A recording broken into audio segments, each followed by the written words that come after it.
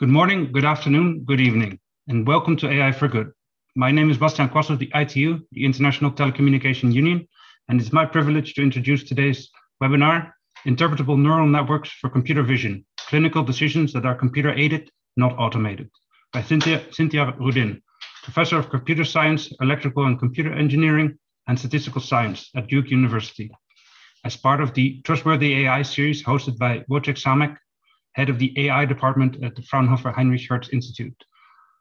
For today's session, we're counting on your active participation for an engaging discussion. And for this, we'll be using the Q&A functionality, which you can find at the bottom of your screen.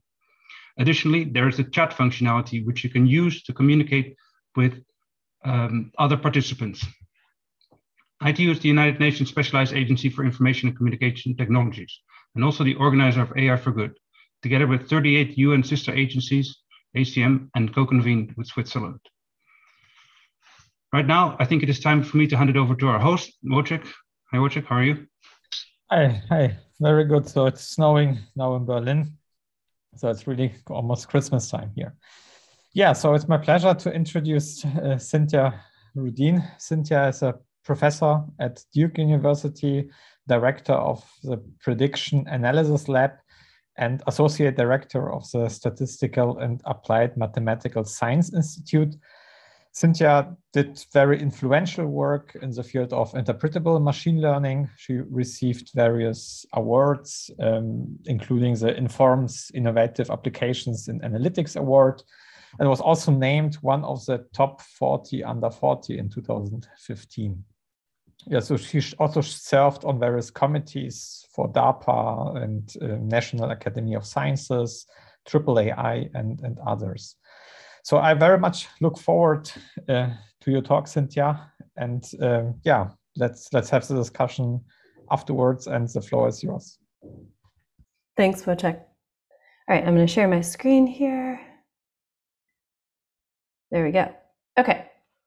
So we should be avoiding automated decisions as much as we possibly can for high stakes decisions. But that's hard because it means that humans and computers have to work together and understand each other. But computers don't always behave the way we want them to, and it's not always easy to figure out what they're doing. So let's see here. So this article over here is about air quality during the wildfires of 2018, okay? Now, this is a case where a black box was used. Google replaced the Environmental Protection Agency's trustworthy air pollution model with a proprietary model from the company Breezometer, which told people it was safe to go outside on days when it was not. And that could have easily put people in danger. Whereas this article over here is about how FDA approved deep learning models for detecting intracranial hemorrhages are not performing well, and no one knows why. So these were approved by our Food and Drug Administration, and still they don't perform well in practice.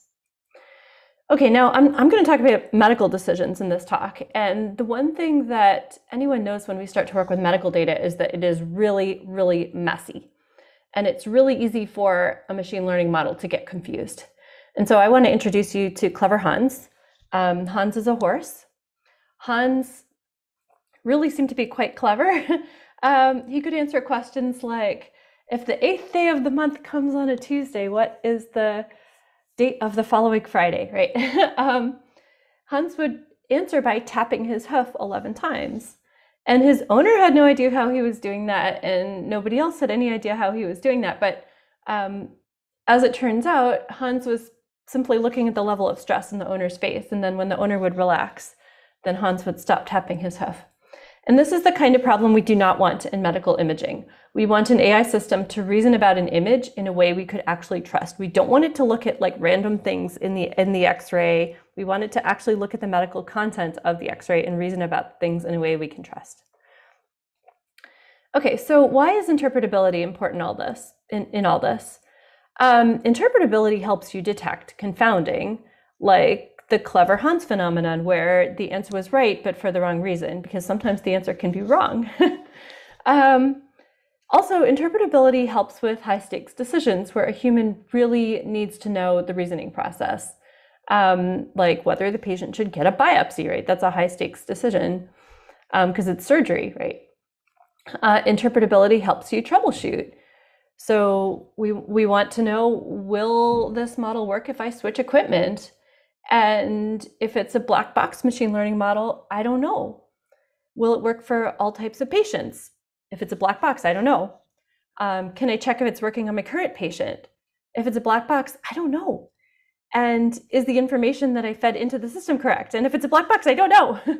So, you know, it's supposed to be the doctor's responsibility to make a good decision. But if you create these black box models and have them used in medical decision making, it actually takes away the doctor's ability to kind of do their job. So the use of black box models in healthcare really makes all of these problems much worse. If you use a black box, you actually take away the decision-making ability of the doctor. So now it's the black box making the decision. And what we want here is for the computer to do what it does best, like crunch data to find patterns. And we want to preserve the human's systems level way of thinking about problems. So as you can see, black box models turn computer-aided decisions into automated decisions. So we want to turn that back. Now, a lot of people really like saliency maps. So this is kind of the most popular form of what's called explanation right now of deep neural networks.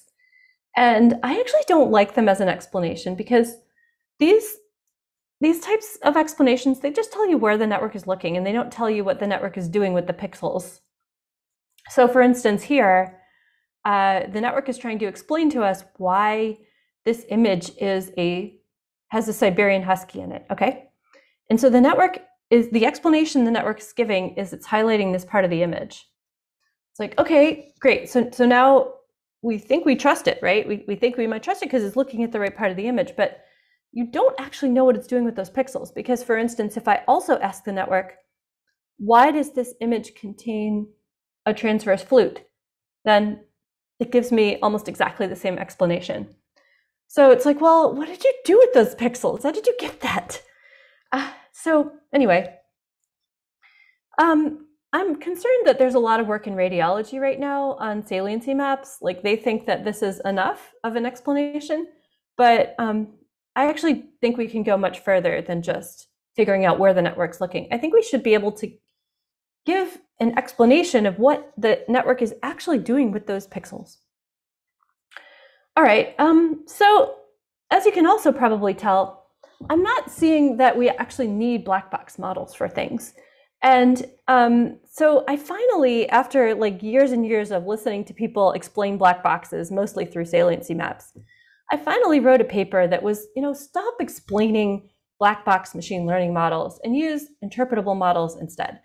And what I advocated in this paper was that if you have tabular data, if you have just, features with categorical or real valued, that kind of data, then I suggested to use decision trees or linear additive models or scoring systems, which are inherently interpretable. So no black box at all.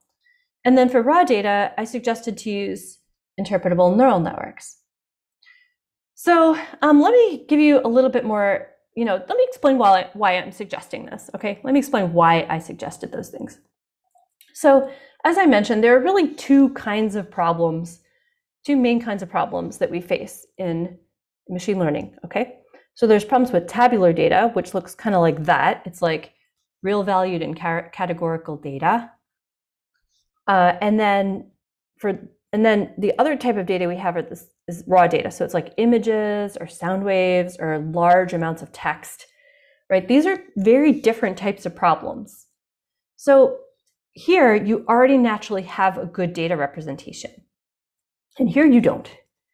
Okay, so for the raw data problems, the only type of technique that's working right now is neural networks. That doesn't mean that's always going to be the way it is, but that's how it is right now. But also, those types of problems, you have to think about interpretability differently. Like, it just means something different than for tabular data. Like, for tabular data, you could get a really tiny little model, and that would be interpretable. Whereas for raw data, you have to think about, well, what does it mean for the network to actually explain what it's doing? So for tabular data, everything's different, right? With binary preprocessing for tabular data, all the methods tend to have similar performance. And so what that means is that you can even use really, really tiny models and still maintain accuracy compared to the black boxes. Like if you use a neural network on tabular data, you generally are not going to get anything for it as compared to doing some minor preprocessing. So it really kind of, opens the door, at least for tabular data, to design models that are very, very like tiny and interpretable. So let me talk, before I get into talking about medical imaging, I want to give you an example on the tabular data side. Okay, and so that example is preventing brain damage in critically ill patients. So let's say that you have an aneurysm and it bursts. So you now have an explosion of blood in your brain, you have a hemorrhage, and you go to the emergency room, get surgery, they put you in the intensive care unit, and they put monitors all over your head, and those monitors are detecting for the possibility of a future seizure. Now, seizures are very common in critically ill patients. 20% of patients have them. Seizures lead to brain damage and they lead to death. And doctors will do a lot to try to reduce your chances of getting a seizure. They will even give you medication to maybe even shut part of your brain down so that your brain won't damage itself. And the seizures can be even worse than the original injury, okay? And the only way to detect seizure-like activity is with the EEG. And this is problematic because there's only a limited number of EEG machines and physicians to read those machines. And so so what happens is that the machines tend to stay on people way too long, and then people who need them don't get them. And it's really a problem. So, and like I said, so we have to allocate these monitors carefully because otherwise people who need them won't get them. So I worked with neurologists to design a machine learning model called the 2 helps 2B score that is now widely used in hospitals, and it's small enough that it can fit on a PowerPoint slide, but it's as accurate as our best black box machine learning models. So I'm going to just show you the whole model right here. So it's called 2 helps 2B because it's 2 HELPS and then 2 points for the B. So 2 helps 2B. And then the doctors just add up the points, and that translates into a risk of seizure in the next 6 hours. So this is the whole model. I know it looks just like a rule of thumb, but it wasn't created by doctors. It was created by data fed into a machine learning algorithm. It's actually a machine learning model. It is just as accurate as black box models for our data set. As you can see here, we're using only 6 features, but the full data set had over 70 features. So the algorithm had to go in and pick which features to use and what point scores to use for them. And then it's not like a black box where doctors just have to trust it. Right here, doctors can decide themselves whether they want to trust it because they know exactly what calculation it's doing. And doctors can actually calibrate the score with information not in the database so that if there's, that you can explain to someone, the doctor can say like, oh, this patient has some extra stuff about them that's not in the database, and I'm going to add an extra point to that patient because this model doesn't include that information. And then also the score can be explained to non-physicians, so you can tell someone why their relative is being taken off of EEG monitoring, for instance. So as I mentioned, this model was created from a database of over 70 variables, and the algorithm itself figured out which 6 variables to choose and what the point scores were. Now, so far, 2 helps 2B has been validated on an independent multi-center cohort. I was not involved in that study. That was just neurologists. And this is predicted probability of seizure versus true probability of seizure. And so being on this diagonal line is where we want to be. And the blue dots are from the initial study that we created the model from. And then the green dots are from this external study that was done on data from different hospitals. So it generalized nicely across different institutions, which we were glad about. And so now it's been used in several different hospitals.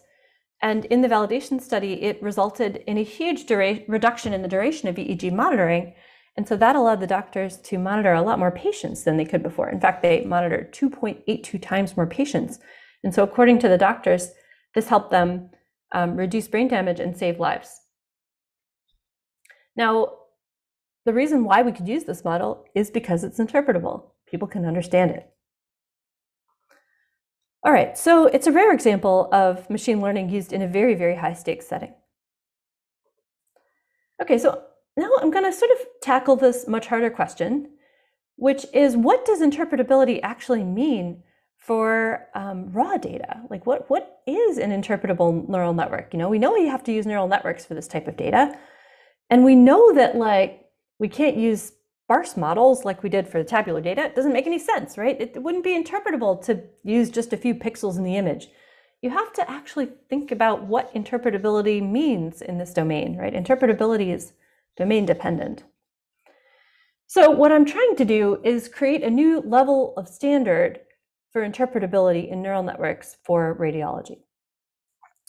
So I'm going to discuss a neural network that does case-based reasoning, and then I'm going to show you how we applied it to digital mammography. And we're still in progress of that now. This is like a very long-term project that started, I think, 3 or 4 years ago. All right, so I'm just going to explain to you how this network works. This was just our attempt. This first part is just our attempt to have a network that is interpretable and does more than just saliency, right? Okay.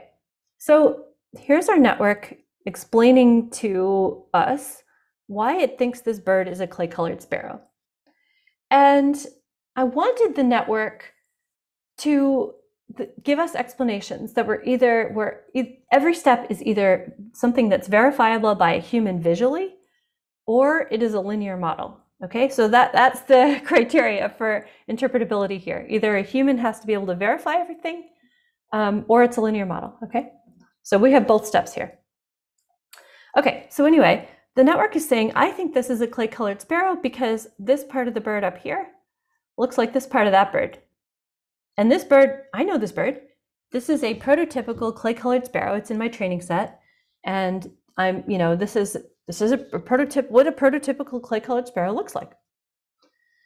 And I think, the network, I think this part of the bird, sort of the edge of the belly and the feathers there, that looks like this part of that bird. And this is a prototypical clay-colored sparrow. And this part of the bird looks like that part of this bird, and this looks like that. And so this is actually how the network really reasons. And the prototypes are learned. All of this is learned. This is not chosen by a human. You know, what a prototype is, that's chosen by the network during training. And then the way these things are compared, that's all learned also during training. So we decided that since the network was doing all these comparisons, that, it was saying this looks like that, and this looks like that, and this looks like that. We just called the paper This Looks Like That. Okay. Now, the way the network works is that it takes your favorite black box convolutional neural network and it adds a prototype layer to it just before the last fully connected layer to force the network to do case-based reasoning. So it forces the network to learn about, or to reason about a case in terms of its relationship to past cases. And again, the prototypes are learned during training. So in other words, you take your favorite convolutional neural network and then you transform it to be interpretable by adding an extra layer before this last fully connected layer. And that layer forces the network to do these comparisons to these 20 prototypes. We use 20 prototypes here. That's a parameter that the user can set. The user, as I mentioned, does not have to pick prototypes. They just pick the number 20. Like, how many prototypes do you want to use per class? And then the network scans the image looking for parts of the image that look like each of the prototypes. So I want to give you a lot more detail on how this whole computation works. So I'm going to write this computation in a different way on the next slide. Okay. So here the network is explaining to us why this bird is classified as a red-bellied woodpecker. So the network says, well, I think this part of this bird looks like this part of that bird. And I'm going to give it a similarity score of 6.499. And then this prototype is actually somewhat important as a prototype. And so I have an importance weight for that prototype, which is this 1.18. Okay, so again, this number tells you how similar this is to that. And this number tells you how important the prototype is. And this number, by the way, 6.499, that's a really high number. The network is saying, you know, I really think this looks like that. And if you look at it, it's like, yeah, it's got like a red head and it's got like the white and it's got like the little black spot and the little black underneath there. It's just, you know, it's really quite, these are really visually quite similar, okay? And then it says, okay, and for this prototype, I think the feathers look similar to these guys' feathers. And so I'm gonna give it a high similarity score for that. And then the importance of this bird to this class is this number here. So it does this 20 times, obviously leveraging the head as much as it can, because this is like a giveaway. And then it takes all of the numbers it created, all 40 numbers, multiplies the first two columns together, and then you get points for each prototype comparison, add up the 20 numbers, and you get this over here. So now every computation so far has been either a human could verify that this looks like that, or it's linear. It's just multiplication and addition, that's it. And the network does this for all of the classes. So here's the second highest class. And here it's trying to make comparisons to the prototypes, but it doesn't seem to be able to gather that many points. And I think it's because the red-cocketed woodpeckers don't have red heads, and so it just can't get as many points. And sometimes it gets it wrong. So here's a case where it got it wrong, and it misclassified this little cute bird as a prothonotary warbler instead of a Wilson's warbler. It tried to get as much evidence as it could for the Wilson's warbler class. Like the eyes look similar to that of a Wilson's warbler, and maybe the feathers, but the prothonotary warbler class ultimately won out, and you can kind of see why. It really looks like a prothonotary warbler. But as I mentioned, the prototype network can be created from any base model, any black box convolutional neural network. And if you change the base model, it might get it right. So here it got it wrong for DenseNet 161, but for VGG, VGG16, it actually got it correct. And then you can see what happened if you look carefully. So here it's figured out that it should do a comparison to the bird's eyes and its beak and the placement of all of that. But all of a sudden you realize, like, hold on, wait a second. This bird doesn't look like a Wilson's warbler. Wilson's warblers have big black spots on the top of their heads, whereas our bird doesn't have that. And so I think what's happening is that our bird is a baby Wilson's warbler. And so it kind of looked like a prothonotary warbler, and so that's why it got messed up. Anyway, we've been testing our models on this bird data set, which is a benchmark data set in computer vision. And there are 200 classes of birds. The original black box accuracy is between these values. Try lots of different black boxes and get those values. And if we transform each of those black boxes into proto-PNETs, then the accuracy is still in the same range. And if we stack them together, if we stack all these interpretable networks together, we get an accuracy that's better than any of these black boxes. And so it still yields an interpretable model because it's still reasoning about the image in terms of visual comparisons and just linear stuff after that.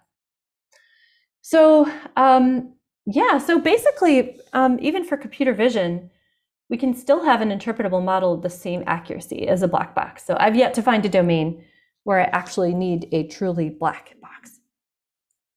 So after we developed this, I mean, to be honest, I'll admit that I developed this because I was kind of sick of the deep learning people coming up to me and saying, well, I can't have an interpretable model for my domain. Like, that's not possible. And so I said, okay, well, let's try it. And so great. So proof of concept, we did it. Now I can at least talk to the computer vision people with my head held high. But then after we developed it, we were like, okay, well, what do we do with it now that we've got it? We can't just let it go. We can't just end with proof of concept. So we decided that we would try to use it for digital mammography. So as you probably know, breast cancer is a leading cause of death in the USA and in other places. Hundreds of thousands of cases diagnosed each year, at least in this country, causing tens of thousands of deaths each year. Mammography is also the hardest task in all of radiology. Radiologists miss a fifth of breast cancers. Half of women getting an annual mammogram over 10 years will have a false positive. Up to 3/4 of biopsies come back as benign. In other words, these are potentially unnecessary surgeries. So it'd be really nice if we could make an impact in this domain, especially because, like I said, the hardest task in all of radiology, and radiology is right now being taken over by deep learning. And so we thought, let's get in there early and just let them know that they don't need a black box, okay? So we took our team and extended it to include some radiology friends. And so this is Dr. Lowe and Fides, who are helping us. Fides is a radiologist. Dr. Lowe is professor of radiology, and Yin Hao is their student. And these are my students and former students, Chao Fan, Alina, Daniel. And when I met Joseph, he told me that, oh my goodness, several AI algorithms have FDA approval for radiology. It's only going to be a matter of time before they unleash these black boxes, onto the world, and we won't have any interpretability, even though we can get it without losing accuracy. And the problem, of course, is that, if you run these models, as I showed you already, we know that they don't always work. We don't know why they don't work is the problem. Now, I want to point out that not all radiology problems need interpretability. So the problem on the left is just lesion detection. So here you don't need interpretability because all the model is doing is just checking whether there's a lesion in an image. And if there's no lesion in the image, the explanation is simply, I didn't find one. There's no lesion. So we don't need interpretability for this problem. But for this problem, we do. So this problem is very tricky, very difficult. Radiologists struggle with this problem all the time. It's, should we order a biopsy for a known lesion, right? Is this lesion malignant or benign? And is it more than 2% likely to be malignant? If so, we can order a biopsy. Okay, so in this decision, we don't want to be automated. This is very, very tricky decision. You have to know a lot of physics and all that stuff to understand what's actually going on. Okay, so why is AI mammography hard? First of all, AI radiology is hard. As we know, FDA-approved deep learning models are not performing well, and we don't know why. Mammography is just really, really hard, as I just told you. We didn't have any data. That's a problem. Confounding is really an issue. The model can be right for the wrong reasons, and that's really hard to deal with.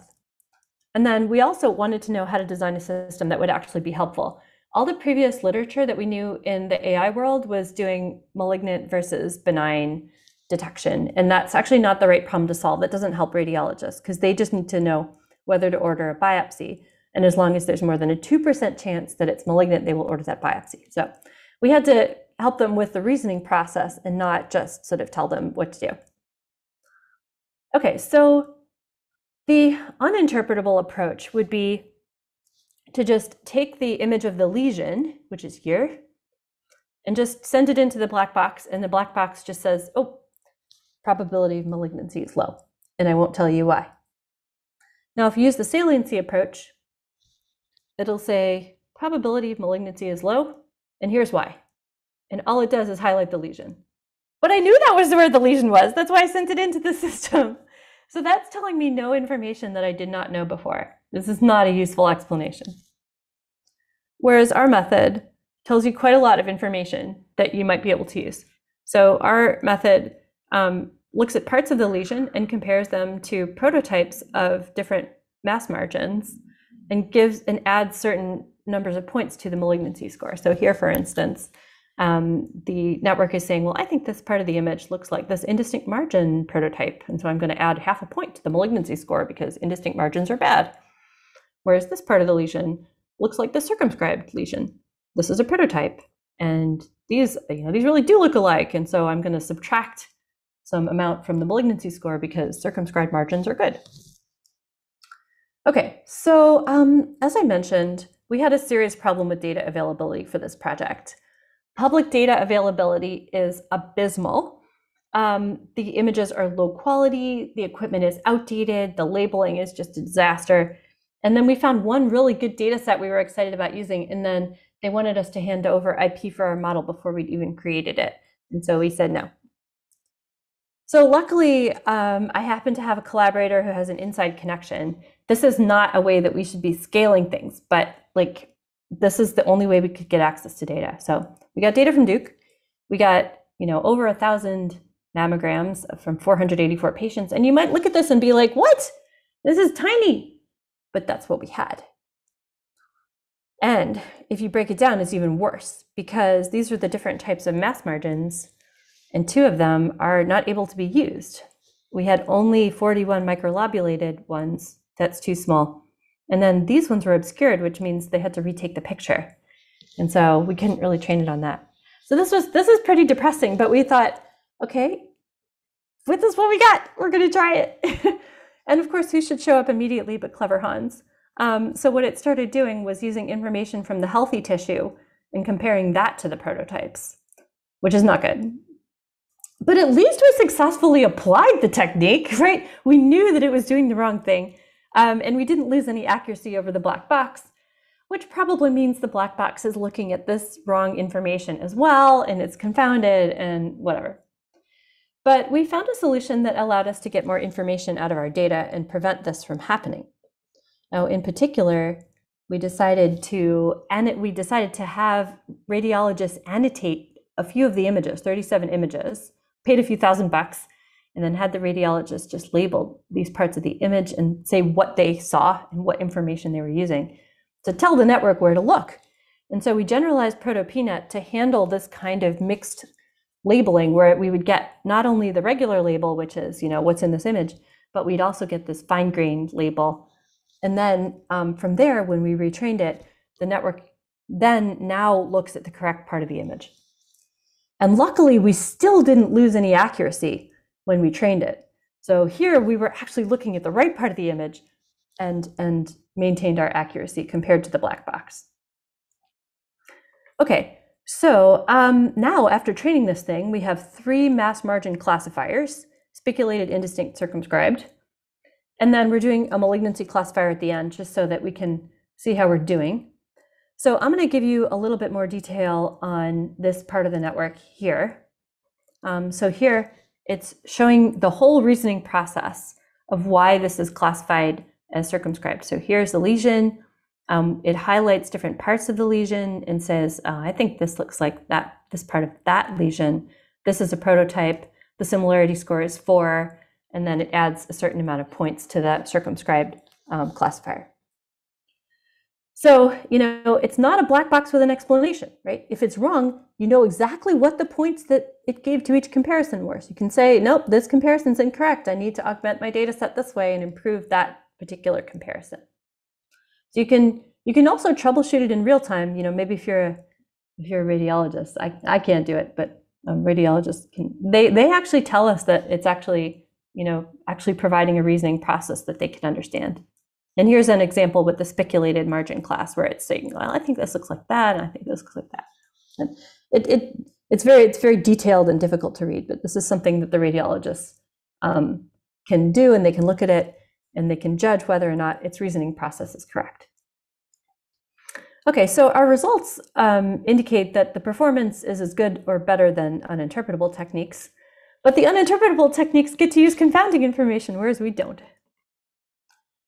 All right, so just to summarize, this is how we handled all of these challenges.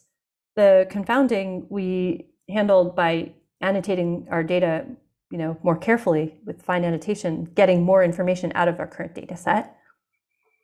The fact that we didn't have any data, we got it from Duke. As I mentioned, it would be much better if somebody would just put a publicly available data set of mammograms with good labeling on the internet. It's embarrassing for everyone that this data set doesn't exist. And then the fact that we didn't want to just predict malignant versus benign allowed us to sort of decompose the problem in a way that would actually be aligned with the way radiologists reason about images. And it gives you an interpretable model for each part. And it does case-based reasoning, which the radiologists are very familiar with. They often do case-based reasoning when they're thinking about medical problems.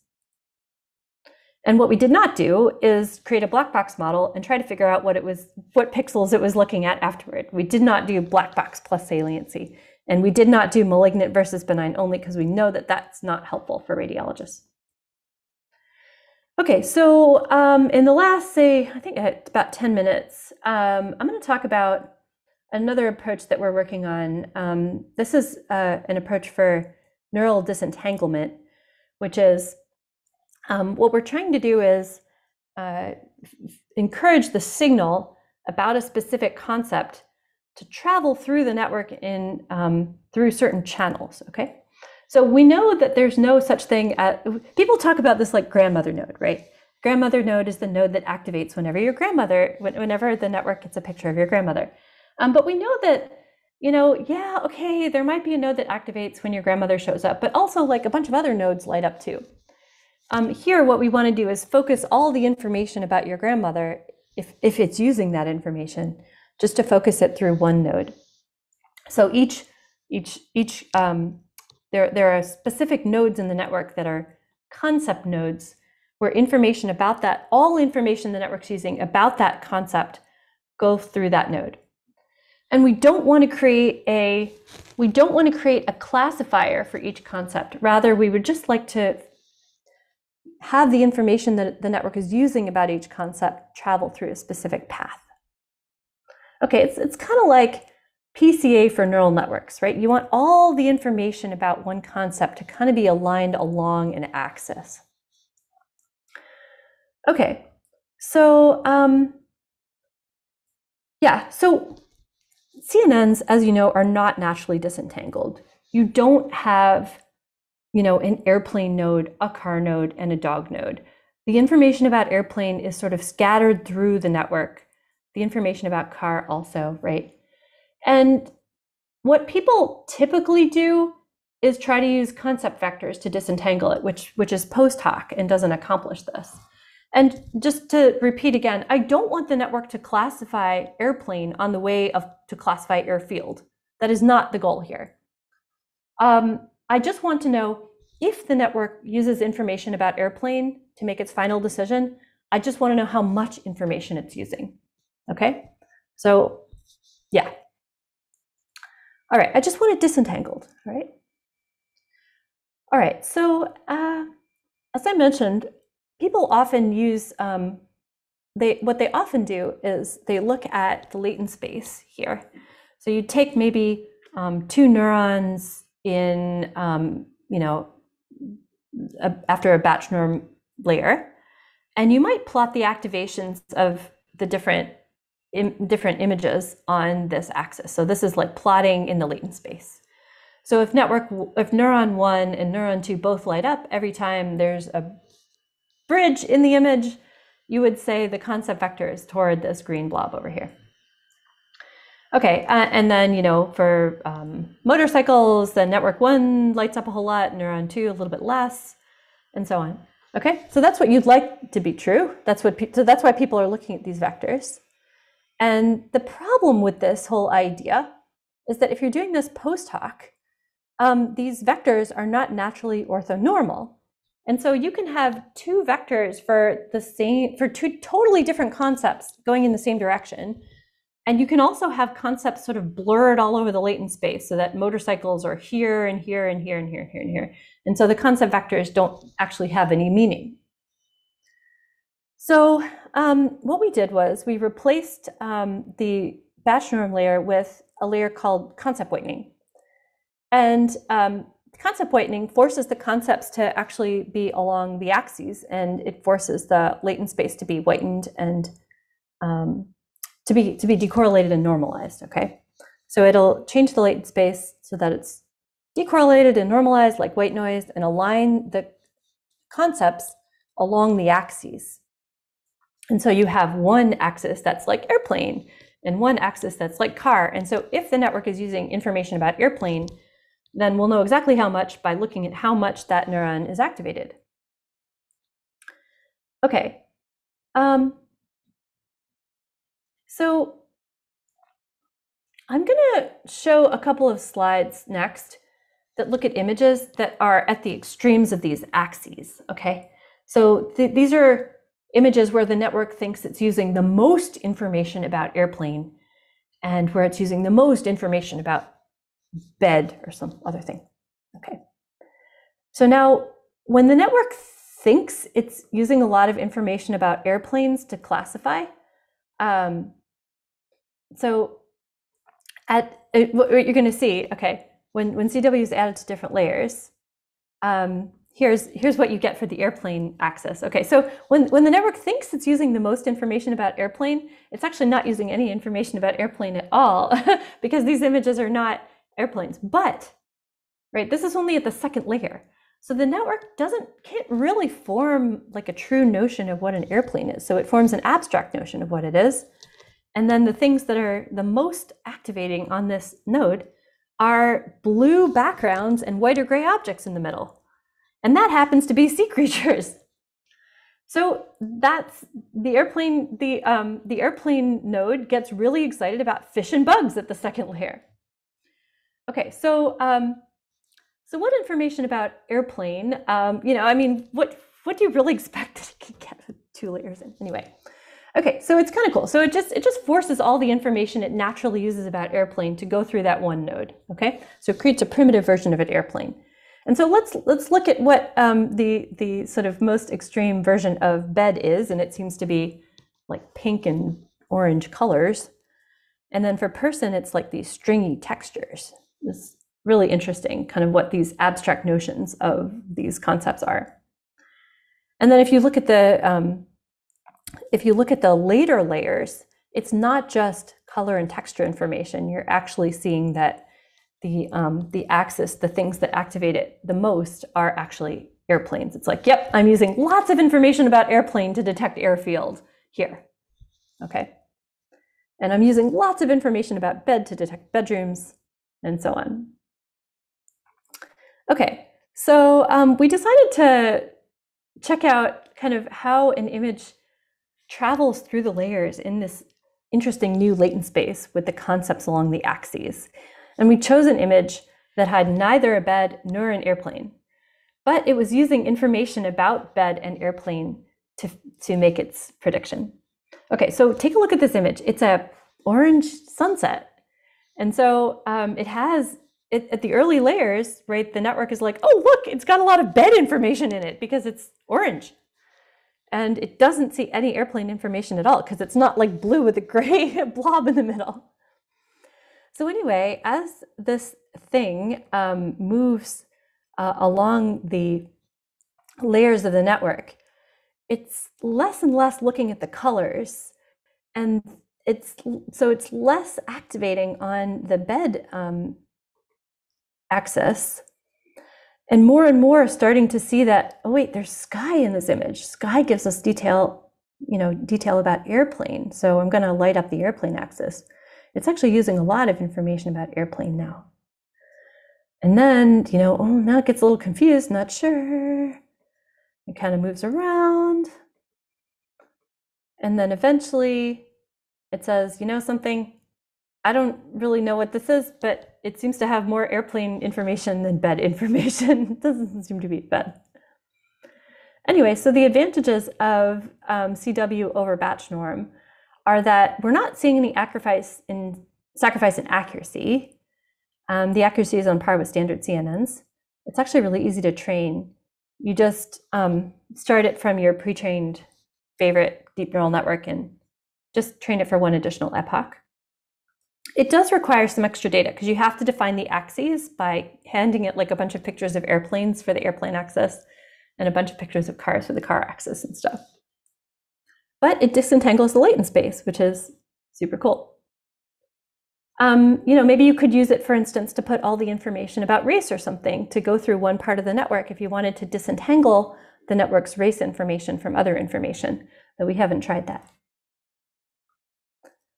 All right, so cool. What I've now shown is that I've provided you 2 different types of techniques. The prototype network, which does case-based reasoning and fine annotation. This is strictly better than saliency because it doesn't just tell you where the network's looking.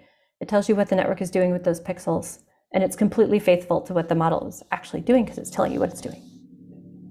And then I provided this new technique with concept whitening, which does neural disentanglement. This is strictly better than concept vectors because the information that goes through those concept nodes is pure. Each node actually contains all the information about the concept that the network is using. And that information is all along the axes of the latent space. and it's all inherently interpretable. It's not post-hoc analyses at all. So the takeaways are that there's no scientific evidence supporting a trade-off between interpretability and accuracy in deep learning. Interpretability instead actually helps you troubleshoot and helps accuracy. And I'm actually quite concerned that it's only a matter of time until companies try to use black box models for biopsy decisions. I'm seeing that come in any day now, and I'm really concerned about it, which is why I'm giving this talk now, and really hoping that companies will insist on a higher level of interpretability for their radiology models, because I'm really concerned about what's going to happen when we launch these models that don't work and we don't know why. All right, thank you very much. And here's a list of all the papers that I talked about.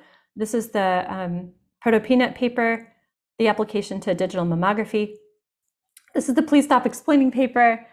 And then this is the concept whitening paper. And then this one is a review paper that we wrote recently, in case you're interested in what we think are the big challenges in interpretable machine learning.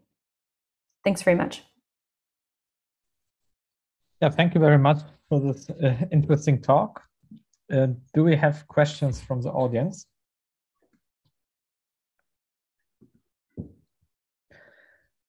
So maybe I will start with one. So in your opinion, I mean, how does interpretability relate to trustworthiness? Is it like sufficient to have a interpretable model, or is interpretability only like one part of trustworthy machine learning? And if we want to make sure that our model is trustworthy, because for example we want to certify it, if we're in the role of FDA, like what role interpretability can play in this certification process? So I think interpretability enables distrust. I think it allows you to figure out whether you can trust it, right? Because like otherwise you're left with like computing statistics, and the problem with those statistics is that you're assuming that your data set is unbiased. You're assuming that those statistics actually work, but we know that data sets are really messy. And so it's really quite useful to have a model you can understand, so that you can actually assess whether it's reasoning in a way that you would trust. But is it sufficient? I mean, or no. Like if we think about like auditing process of a model, like what other criteria could be used in addition to interpretability? Well, all the other ones, robustness and so on and so forth. I even gave you an example earlier where when we first trained our interpretable deep learning model on the mammography data set, it was looking in the wrong place. Mm-hmm. And their interpretability allowed us to see that we could not trust the model. So yeah, it enabled us distrust. Yeah. Okay, we have a question from the audience. What could be the biggest challenge in interpretability according to your analysis? The biggest challenge or the hardest challenge? Okay. Maybe both. Well, I think to be honest, I think some of the most important challenges are for very sparse models, like sparse decision trees. I think is a major one. Just sparse models, sparse logical models, sparse linear models. So we have that written in our review papers. I think that's an important challenge, practical challenge. In terms of the hardest challenge, I think disentanglement is really hard, especially if you don't know what all the concepts are. So for concept whitening, we knew what all the concepts were. And so we were able to put them along the axes. But what happens if you don't know what the concepts are? Can you disentangle like the whole world, right? How do you do that? So that's a question that I think a lot of people are working on. A lot of deep learning people are working on that. And I think it's that it would be, it's like a holy grail, it's really hard. Yeah. Yes. What about adversarial attacks? I mean, if you have an interpretable model, is it more robust to adversarial attacks, or does it have the same problem than a black box deep learning? I am not sure. Yeah, people have asked me about that before. I had a computer security person get real excited about this and say, like, I think this is going to be more robust. And I was like, well, I don't know. I think it's definitely easier to troubleshoot. So if you see that that doesn't look like that, it's like, well, you know, you're gonna troubleshoot that comparison there. But I don't think that if you don't build any robustness into these things, I don't think they're going to be robust. So I think you have to do the same type of thing you would do to create a robust network. You know, augment your data set, you know, all the stuff that you would normally do. Yeah. Do we have other questions? Maybe with respect to human like machine interaction. So like especially in these medical settings, so it's really important that the medical expert, the doctor, also understands the explanation, because if it at least I saw some work where people show that an explanation can also lead to false decision of false trust in a model output. So what do you think about that? I mean, how can we improve like the whole system, like the human and the machine interacting? Yeah, I mean, we're just about to do a study with radiologists on our interpretable neural networks to get them to grade the quality of the explanations.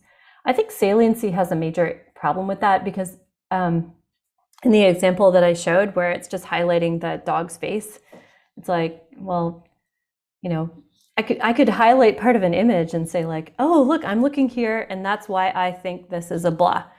But if I don't tell you what I'm doing with those pixels, you know, if I give you such an incomplete explanation of what I'm doing, then I could see how it could be misleading. It's like, it's giving you some information, like you should trust me, but it's not enough information and I don't know whether to trust you. Yeah, maybe the human expert makes up his own explanation from the explanation. Yeah. So we have a question from the audience. Are others embracing your ideas? So is it used in other contexts? I think so. It's you know, it's hard to tell what exactly people are doing. I mean, sometimes you never know where your code can end up. So for instance, I know that many companies are using Bayesian rule lists, which is, you know, for sparse logical models, right? And I know, so we posted code a long time ago for crime series detection when I was working with the police department. And I knew that the New York City Police Department had gotten a hold of this code and was playing with it, but I didn't realize that they had built it into a piece of software that they were actually using until 5 years after they had actually launched it. So you never really know what people are doing with code and so on. But if you don't put it out there, then people can't use it. So that's why we try to make all of our code public and all of our papers publicly available. And would it make sense to, or have you thought about like extending your ideas to counterfactual explanations? So can you use also this types of explanations for explaining counterfactuals? I'm not sure how to get the case-based reasoning stuff to do counterfactuals. I find counterfactuals to be kind of confusing, to be honest. If you have these very sparse models, then it's easier to do counterfactuals, because you could say, well, if I went down this part of the tree instead, I would get this prediction, right? Or if I had this many points instead, then I would be like if my 2 helps 2b score was 1 more point, then, you know, I would get this treatment or something. But I think it just gets to be kind of complicated, for example, for loan decisions. So let's say that you have, your loan is denied and you want to know what you can do so that you would get your loan, okay? The problem is that there could be many different pathways for you to switch yourself from being denied to actually getting the loan. And all of those pathways have different costs associated with them. Like you could raise your salary by $30K a year, or you could save $30K a year. And all of these different things have different costs associated with them. And eliciting those costs is much harder than than actually making the predictions in the first place. So that's why I haven't been working on counterfactual explanations because it seems to me that the elicitation problem is so hard that I don't really know how to solve it. I see. Yeah, it's possible. I mean, it's possible that for the case-based reasoning, someone could, you could take it and do it, but I just don't know how. So we have a question. Do you foresee regulators embracing more robust interpretability methods like those you are developing? I wish they would. Unfortunately, things like right to an explanation are not sufficient because they just say that you need some explanation. They don't tell you how good the explanation needs to be. So for instance, every time my FICO score goes up or down, I get a note from one of these credit rating companies saying your score went up or your score went down. And these explanations make absolutely no sense. So I paid off my loan, right? I paid off a loan a couple of years ago. My score went down. It's like, no, I paid off the loan. I should be more, now I have more money that I can use, Yeah. I should be more creditworthy, but I am less creditworthy. And then they give me explanations about what I can do to make my credit score go up. And they're contradictory. So they're like, you don't owe money to enough people. And then they're like, but you have too many open accounts. Some ridiculous things that don't make any sense. It's like, well, if I do that, that's going to make that worse. If I do that, it's going to make the other one worse. So right now, I'm not seeing regulators embracing this nearly as much as they should, especially for problems like criminal justice, where this is people's freedom we're talking about. It's whether they're free or not. It boils down to sometimes typos in black box models. And it's like, we really need to sort this out.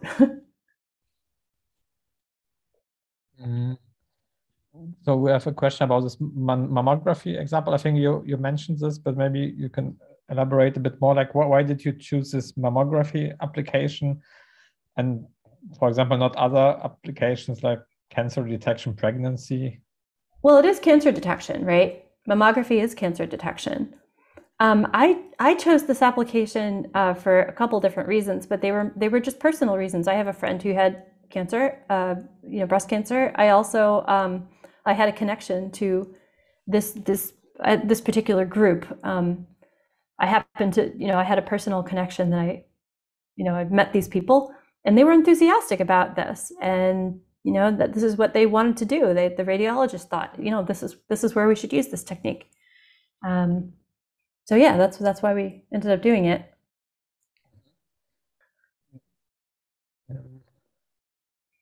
Yeah. A lot of computer scientists fear the loss of accuracy of model with explainability.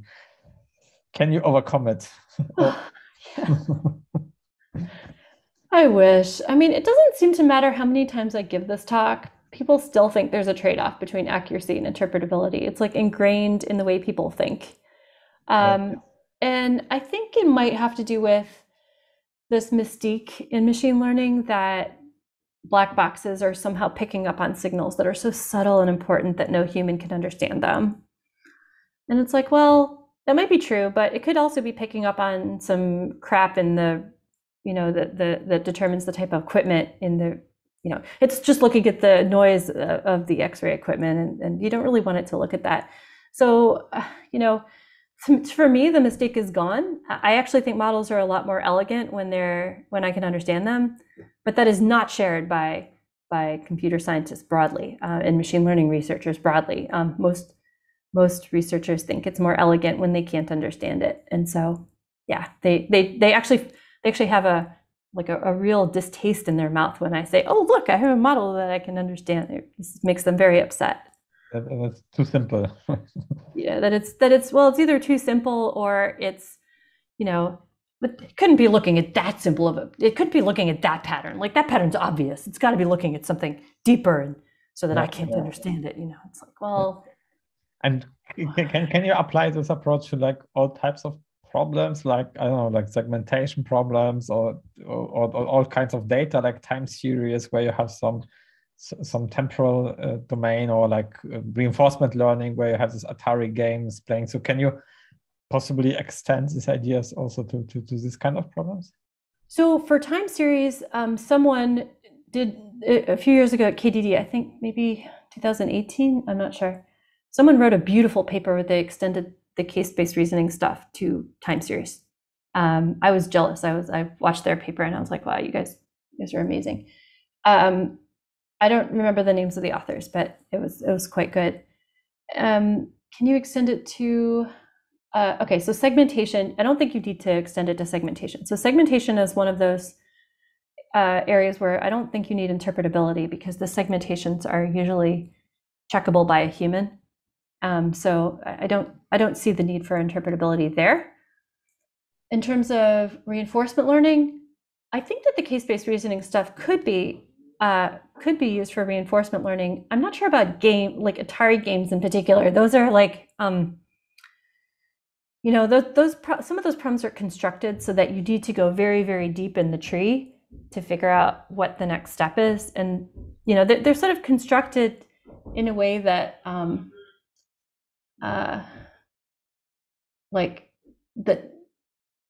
it sort of is designed to be a problem where you need a super, super complex explanation, but those problems don't tend to occur in real life. So they're sort of designed to sort of thwart any kind of simpler explanations. I don't know. I don't work in reinforcement learning. It could be. I don't know. Do we have any other last question from the audience? Like, I guess I feel like if you have to go to Atari games to find a problem where you have to sacrifice accuracy to get interpretability, then I've completely proven my point. Okay, then maybe I have a last one.